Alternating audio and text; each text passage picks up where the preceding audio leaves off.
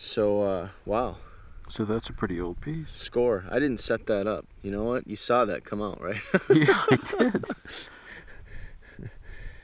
That's pretty cool.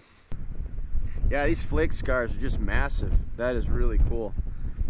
That's, to me, that looks old. Some of the earliest material, that's sort of a hallmark. Big flake scars, some of them striking all the way across a piece. The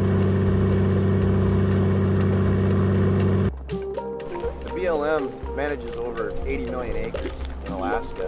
One of the biggest challenges from an archaeological standpoint is the fact that of that land we know very little about the prehistory and in some cases history on the land.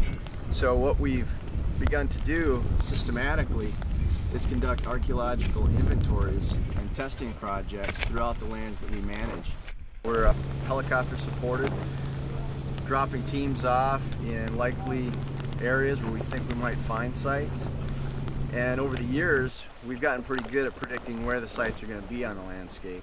I mean, when we first come into an area, you know, in some cases, it's kind of hard to tell. These different regions, they all have a little different resources, they all have different topography, and they all have different areas that are desirable or were desirable to prehistoric hunters and gatherers. See, if you get a big flake like that and roll it over, and you can see that this is sort of a primary or early stage flake in the process of reducing a stream-worn cobble or pebble or whatever into a tool. I mean, I record everything in this. This is a GPS and computer. I run GIS software in it, so I load it before I come out.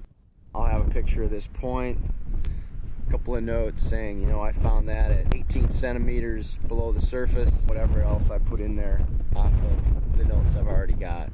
That'll get bagged, and this little site will have its own little museum collection up at the museum, and it'll be these two artifacts.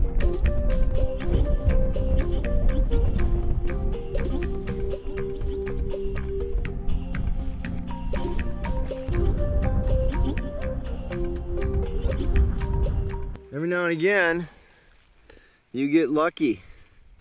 So what is that? That's part of a biface, and that was found down in there ways. And to me, it looks old. This fits with the size of bifaces that we know. This type of flaking, these really large flake in material that's up in that 10, 11, 12,000 year old range. So wow.